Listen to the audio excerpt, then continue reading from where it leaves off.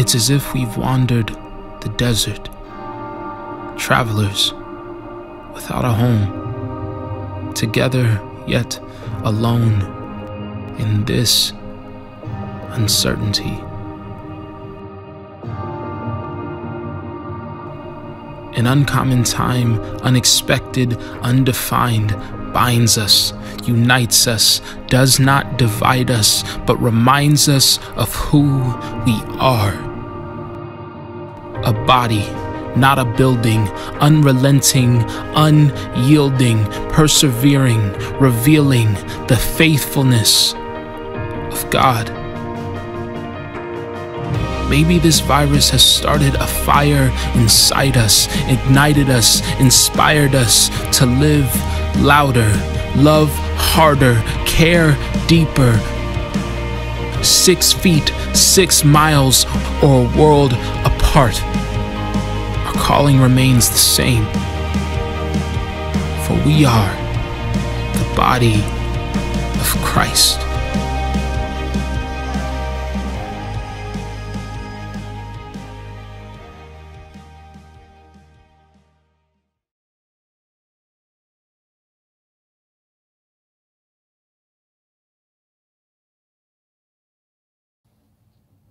Hello. Thank you for worshiping with us today. John 3:16 says, "For God so loved the world that he gave his only Son, that whoever believes in him should not perish but have eternal life." This week, Mr. M.L. Kofer left his earthly home to join his God and loved ones in heaven. He was not only a beloved father and grandfather, he was a pillar of our church and our community. We pray for comfort for the family and loved ones promised in Psalms 147:3. He heals the brokenhearted and binds their wounds. Ecclesiastes 3 tells us there is a time for everything and a season for every activity under the heavens, a time to be born and a time to die. This week we give praises and celebrate the birth of Bo Garrison Harp. We give praises to God for the ability to worship in our homes or wherever we are. We thank God for his unending love and compassion.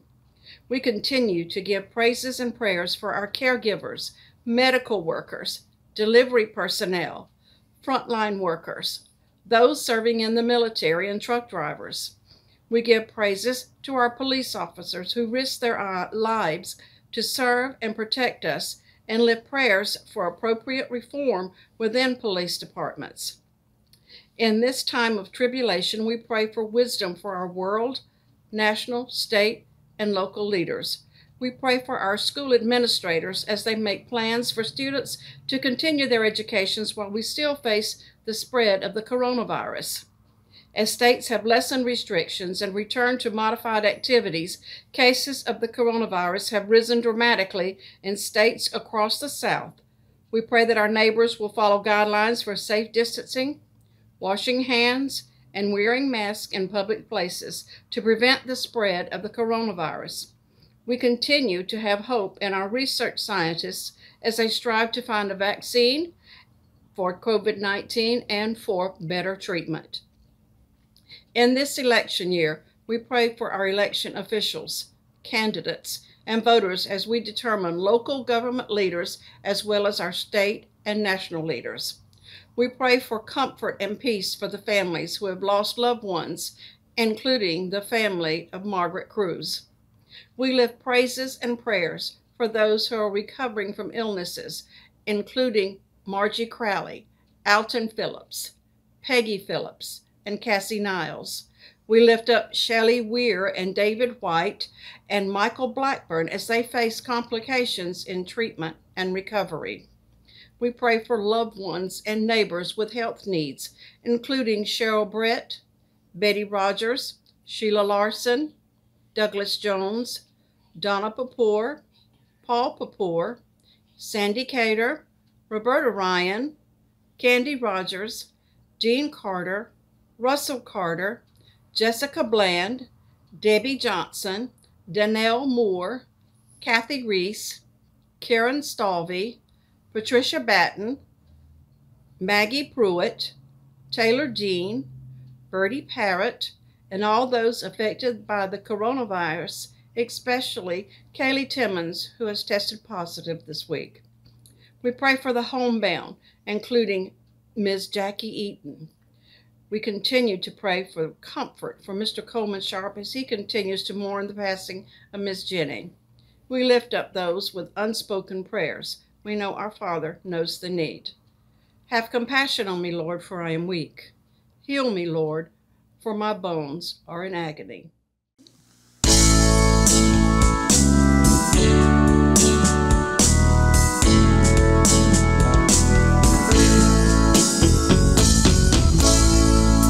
Stood in the courtroom, the judge turned my way. It looks like you're guilty, but now what do you say? I spoke up, Your Honor, I have no defense. But that's when mercy walked in. Oh, mercy walked in and pleaded my case, called to the stand God's saving grace. The blood was presented that covered my sin, forgiven when mercy walked in.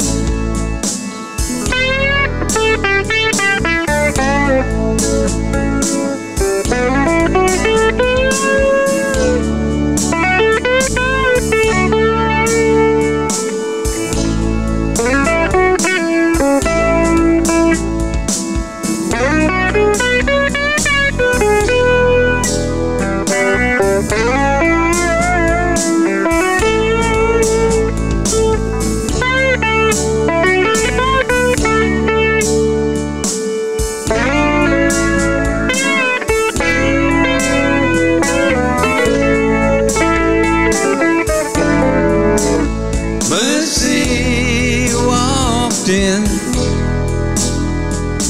and pleaded my case, called to the stand God's saving grace. The blood was presented that covered my sin, forgiven when mercy walked in. I stood there and wondered, how could this be? That someone so guilty had just been set free. My chains were broken, I felt born again. The moment mercy walked in. Oh, mercy walked in and pleaded my case, called to the stand God's saving grace. The blood was presented that covered my sin, forgiven when mercy walked in. Oh, I was presented that covered my sin, forgiven when mercy walked in.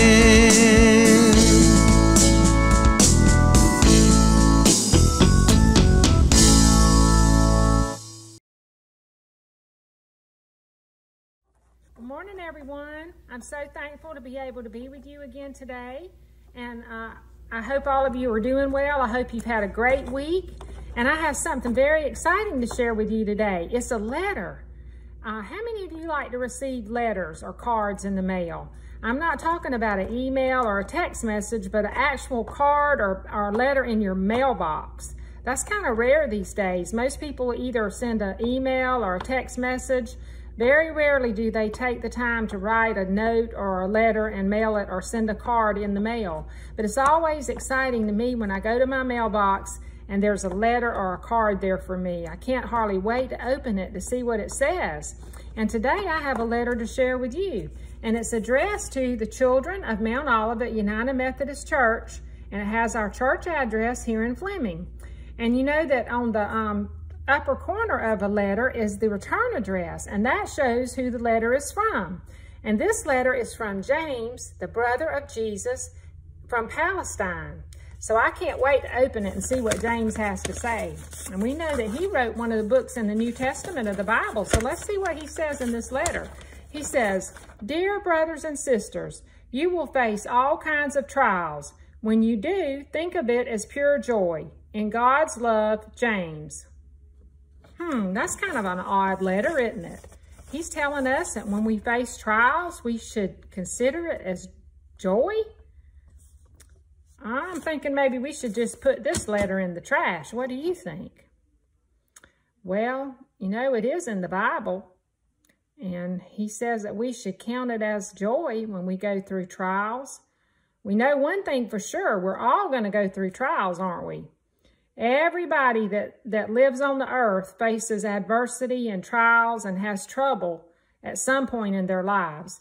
And right now we know that all of us are going through a little bit of a trial with this pandemic, this virus that's going around. It has caused a lot of financial hardship and physical hardship for a lot of people. It's changed a lot of the things that we do, the way that we do things, the way that we live, what we consider to be normal. It's changed all of that. And it's caused a lot of problems for a lot of people. And we're still going through it. We're not to the end of it yet. So how can we be joyful in this time of crisis, this time of tribulation? That's what James is telling us to do. And that's what it says in the Bible that we should do. But how in the world can we do that? Well, let's think about it for just a minute. We know that God says in the Bible that he will never leave us or forsake us, that he will give us all the strength and all the wisdom that we need if we ask him as we go through these hard times. So when we go through these trials, what are some things that we can do to be able to be joyful during our time of trial? Think about that for just a minute. What are some things that we can do? Well, we know that we can pray. That's one way for sure that we can be joyful and we can gain strength, is to pray and to ask God to give us strength, to ask God to help us to have a good attitude. When James wrote this letter back in the time of Jesus, when he wrote his real letter that's in the Bible in the New Testament, he wrote it to Christians who were scattered all over Palestine. They were going through a time of persecution because they were Christians. And they were having some really tough times.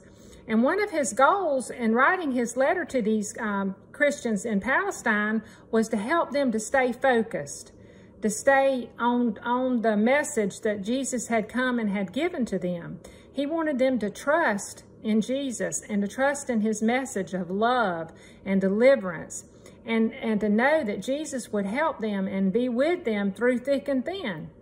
And so maybe we should try to do that same thing. We should try to focus and keep our focus on God and the fact that he is in control. He's in control of all things, and he'll give us the strength that we need to get through any trial or any tribulation in our lives. And if we just think about how wonderful God is and all the ways that he's helped us in the past, then we can have joy. We can have joy during these times of trial. And one thing that happens when we go through a trial is we usually learn from it. We grow and we gain wisdom, And the next time we go through a trial, we're better able to handle it. And not only that, but maybe we can help somebody else who's going through a trial. We can tell them about how God helped us when we were going through a trial and how he gave us the strength that we needed. So we're able to encourage others. And some of the things that we learn as we go through trials is how to be strong and how to trust in God. So I hope that as we go through this pandemic, that you'll lean on God, you'll stay focused on him and on his message, you'll read your Bible and you'll pray, and there's just all kind of verses in the Bible that can help you. And I want to share a couple of those with you today. One of them is from Psalm chapter 121, and it's verses 1 and 2. It's one of my very favorites. And it says, I will lift up my eyes unto the hills, from whence cometh my help. My help comes from the Lord, who made the heaven and the earth. And then Nahum chapter 1 verse 7 says, the Lord is good, a stronghold in the day of trouble, and he knows those who trust in him. So those are two wonderful scriptures. And in the Psalms are all kind of encouraging scriptures to help you through difficult times. And I love Dr. Charles Stanley, and I watch him a lot on TV, and I read his books. And he has what he calls his 30 life principles. And two of those life principles are about what we need to do when we face adversity. And I want to share a couple of those with you. The first one is life principle number 29. And it says, we learn more in our valley experiences than on our mountaintops. And that means that we grow more and we learn more when we're going through rough times than we do when we're going through good times. And then also he has life principle number 26, and it says, adversity is a bridge to a deeper relationship with God. A lot of times we grow closer to God when we're going through difficult times because it causes us to spend more time in prayer and in Bible study when we're going through a rough time. So it causes us to grow closer to God. So I hope that during the coming weeks that you'll do your best to focus on God, to focus on his love for you, on the fact that he is in control of all things, and to trust him so that you can have joy. You won't let this pandemic steal your joy, but you'll have joy in the Lord. And I pray that that's what happens to you. And let's have a word of prayer. Dear God, we know that we're all going to face many difficult trials and tribulations in our lives. We thank you, dear Lord, that we don't have to worry, we don't have to be afraid. We can be filled with joy, the joy that comes only from knowing that you are in control of all things and that you love us and you will take care of us and you will never leave us or forsake us. We thank you for that comfort that you give. We thank you for that peace that passes all understanding that can come only from you. We ask you now that you would just help us to go out and to tell others about your love for them and about how they too can experience this joy. And we ask all of these things in Jesus' name, amen. I hope you all have a wonderful week, and I look forward to being with you next week. Bye-bye.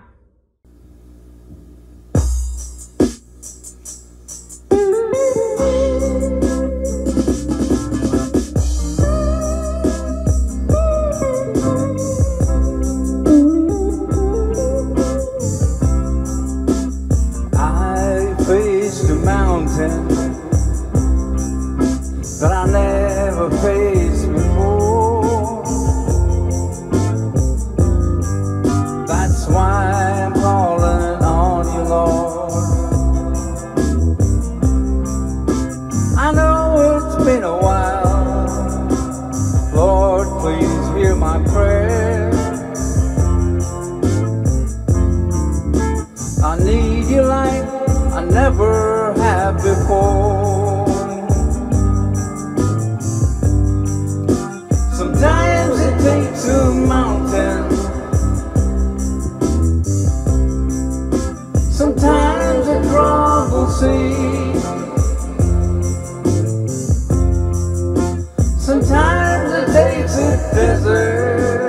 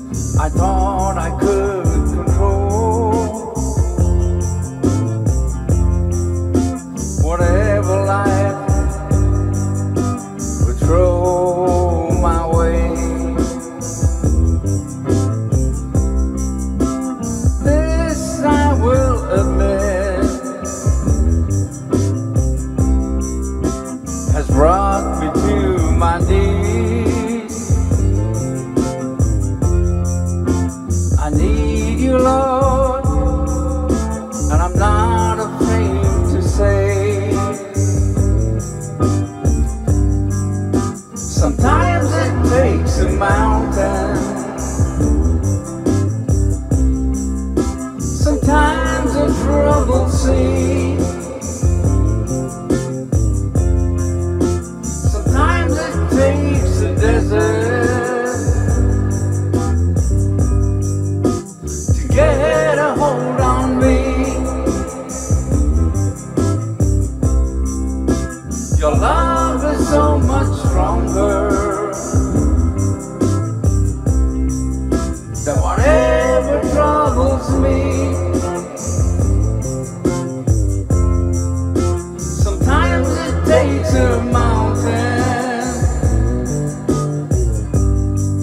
to trust you and believe. Sometimes it takes a mountain. Oh, it takes a mountain. Sometimes the troubles me. Oh, troubles me. Sometimes it takes a desert. Oh, it takes a desert to get a hold on me. Oh, get a hold on me. Your love is so much stronger, so much stronger than whatever troubles me. Whatever troubles me. Sometimes it takes a mountain. Oh, it takes a mountain to trust you and believe. Oh, believe. Sometimes it takes a mountain. Oh, it takes a mountain to trust you and believe.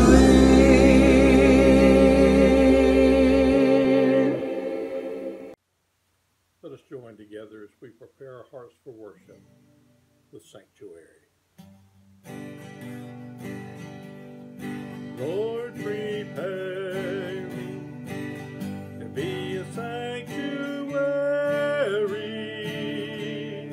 pure and holy, tried and true, with thanksgiving. I'll be a living sanctuary for you. Lord, prepare me to be a sanctuary, pure and holy, tried and true, with thanksgiving. I'll be a living sanctuary for you.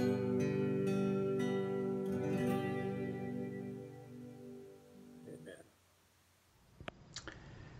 Good morning. Let's go to the Lord in prayer.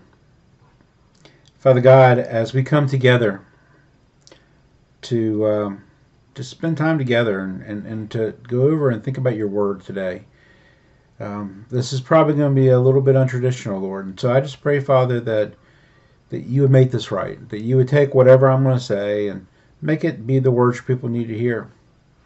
And I ask this in the precious name of Jesus Christ. Amen. I want to tell you a story. A prosperous executive whose work required frequent travel decided to buy his own plane. He took flying lessons and was soon quite comfortable with his more convenient transportation. After a few years, he decided to purchase a pontoon plane so he could fly back and forth from his beautiful summer home on the lake. On his first flight in his new plane, he forgetfully started to head to the airport landing strip, and just as he had always done. Luckily, his wife was with him, and when she saw what he was doing, she chirped, "Pull up, George, pull up! You can't land on a runway. You have pontoons, you don't have wheels."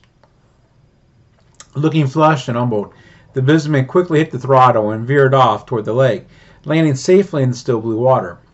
He shook his head ruefully and said, "I don't know where my mind was. I just wasn't thinking. That's one of the dumbest things I've ever done." Then he opened the door and stepped out into the lake. Have you ever had a moment where you just aren't sure if you're coming or going? That's how I've been, especially today. Normally, I would begin writing my sermon pretty early in the week, but I got busy with work at the beginning of the week, and then to be honest, after Tuesday, I just couldn't much think about anything else other than Mr. M.L. and his family. I have sat in front of a blank monitor for a couple of hours now. Someone joked earlier that I should reuse a sermon from the past. I actually started looking through some of my old sermons that I had written over the years. Some brought back memories, and others reminded me that I've got some empty spots in my memory. Things that I honestly just don't even remember. And also, to be honest, a few of those ones from years past, I'd stop and pray and hope that they didn't actually, damage anybody when I gave those sermons. Then Lynn Martin called. I haven't spoken to her in a long time. We spoke of Mr. M.L. We spoke of keys for locks and a little bit of politics and a bunch of other things that in the long run probably didn't matter much. We spent a few minutes just connecting as sister and brother in a way, to be honest, I'm unable to speak to my own physical brother. It made me think. Earlier today, a comment was made that not everyone is a child of God. Wow. I really had to give that a lot of thought. I suppose the answer to that is truly in how you use the phrase. You see, all humans are created in God's image. Even after the fall of Adam into sin, Scripture describes God making humans a little lower than the angels and crown them with glory and honor. In fact, after Noah's flood, God declares that the warrant for capital punishment stems from humans being God's image bearers. The Apostle James warns Christians not to verbally disparage somebody else. With the tongue we praise our Lord and Father, and with it we curse human beings who have been made in God's likeness. Out of the same mouth comes praise and cursing. My brothers and sisters, this should not be. Paul in Acts, when addressing the people of Athens, makes the statement that we are his. And by his, he means God. We are his offspring. I suppose the simple way of looking at this would be like this. If I have a son, but he rejects me, and he moves away and never returns home, is he still my son? I suppose he is, but does he get any of the benefits of being my son? No. By his act, he has broken the family bond of parenthood. I believe that each person who is born is the child of God. Or maybe put a different way, was created by God, the only one who has the power of creation. I also believe that every person, by word or deed, has the power to break those bonds. And while it may not be easy to talk about, as a father, I can decide to break those bonds as well. For whatever reason, I can kick my child out of the house and have nothing else to do with them. I'll be honest with you, I praise God that I have a son who I can call not just my physical son, but my spiritual brother. Here's the thing. God can do that too. When the people of Judea refused to follow God's commandments, God called his covenant with them void. They stopped being his children. But listen to this. The opposite's true as well. The father can take a son that was not born to him, and a son can love another as a father. I have gotten to see that so many times in my lifetime of people building those relationships with folks outside of any normal family structure. But they are good. I've had one earthly father, but I've had many spiritual fathers. People I've called on for advice and guidance, and who've responded in love and caring. Their names, even though many of them are gone, I still hold in reverence and respect.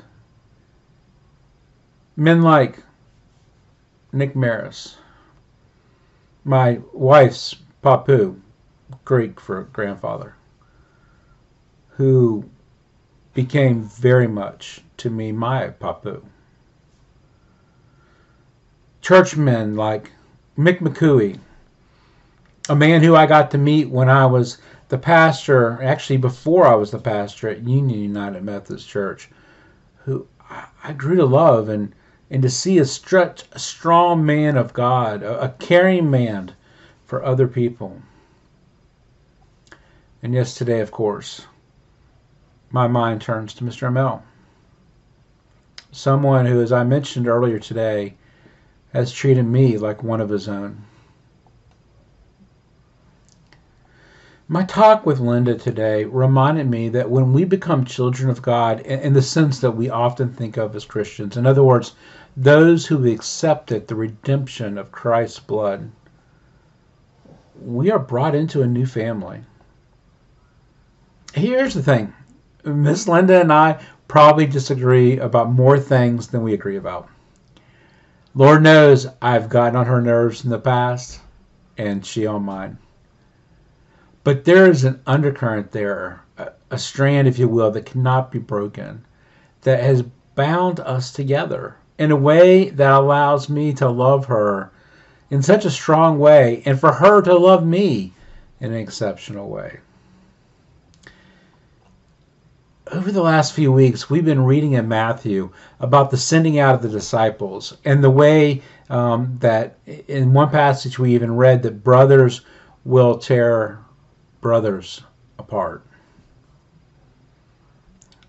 It kind of amazes me that the news makes such a big deal about how religion is responsible for tearing apart some households, where someone doesn't want to follow, say, Christianity, and maybe goes a completely different way, and how that's torn apart the family. And I'll be honest with you, I want to almost say, duh. Don't get me wrong. I want us to love each other, but the Bible is very clear about this. Our decision to follow Christ will cause family strife. It will cause us to be separated from folks. I made the comment today that I don't have all much in common with the people of Mount Olivet Church. I've never farmed. I certainly don't fish. I don't have strong family ties. I was born a Yankee, but have since repented. I have learned that my thoughts about the whole COVID situation matches exactly one half of our church council. Yet, I love these people. And they love me. Why? Because we are of one family. We are children of God. We may not think the same, do the same things, have the same backgrounds, dream of the same future. But in a very real way, we are the same, for we all love God. Yes, our family can be dysfunctional at times. I can only imagine how many people left the funeral today wondering why in the world so many people in the church celebrate the fact that they have a okay pastor, even if it's the okayest type. But we are God's children, and we are God's children together. So in Christ Jesus, you're all children of God through faith. For all of you who are baptized into Christ have clothed yourself with Christ. There is neither Jew nor Gentile, neither slave nor free, nor is there male and female, for you are all one in Christ Jesus. Galatians 3:26-28. So, after a very long and tiring week, a week where I got to see so many of our church family doing what was best for others, instead of what may have been best for themselves, I want to say this. Thank you, Mount Olivet, for showing the world what it means to be children of God's. And thank you, Linda Martin, for reminding me through a phone call how good it is to be a part of this family. Let's pray. Father God, thank you for these people. Thank you for allowing me to be parts of families here at Mount Olivet, in Union, in Hagen, and actually the entire world. Thank you for bringing me into your family, Lord. Thank you for calling me your child. Thank you for guiding my steps. And thank you, Lord, for guiding all of our steps. Thank you for your mercy, for your kindness, but most of all, for your love. In Christ's holy name I pray. Amen.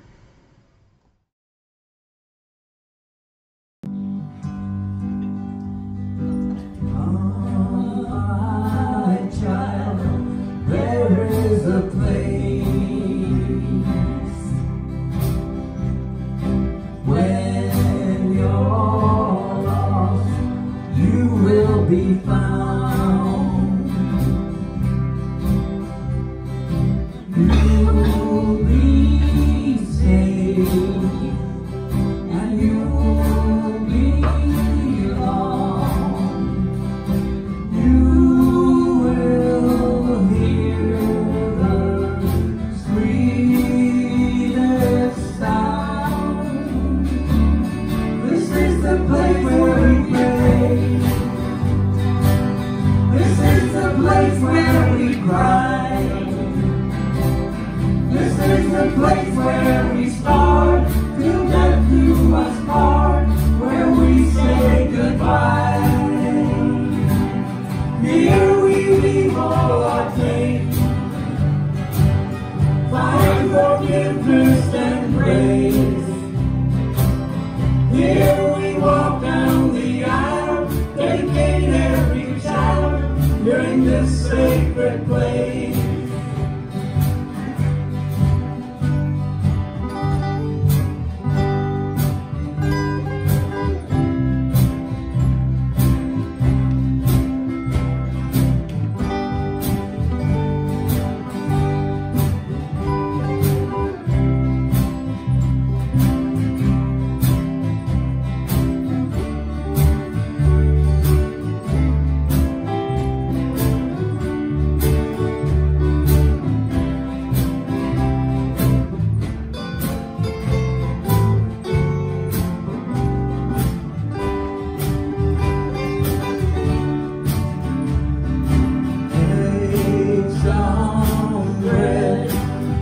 Share the wine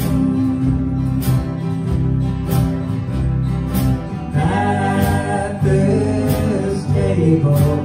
There is a place. Bring your fears. Take his knees. Come and share.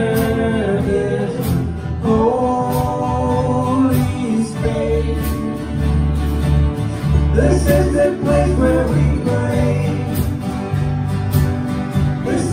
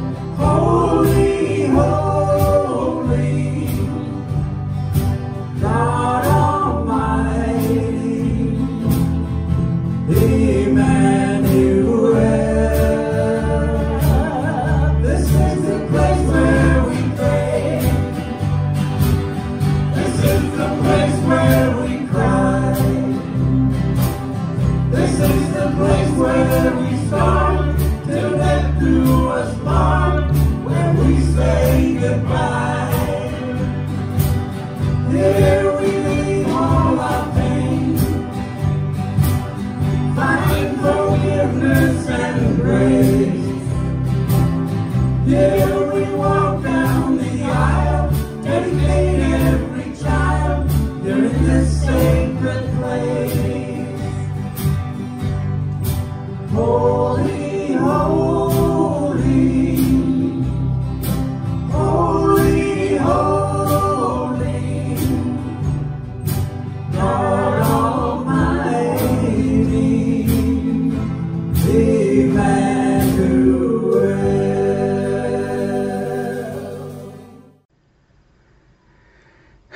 Well, let's call this the close of a long week. Let's call this the opening of another fantastic week that we get to serve God. I pray that today's service has been a blessing to you. I pray that this week, as you, so many of you, have labored in service or held us all up in prayer, has been a good week. I also pray that this right now will be the start of a wonderful week. Remember, I love you, but God loves you more. To God be the glory.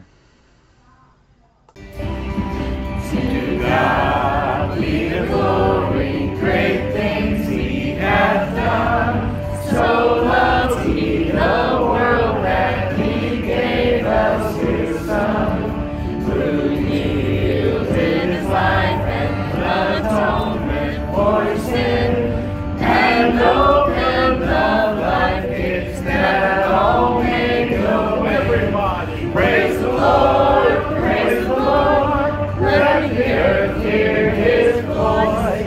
Praise the Lord, praise the Lord. Let the people rejoice.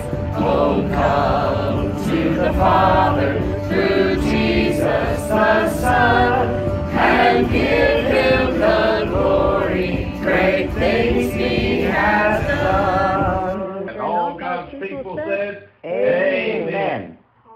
Honk, honk.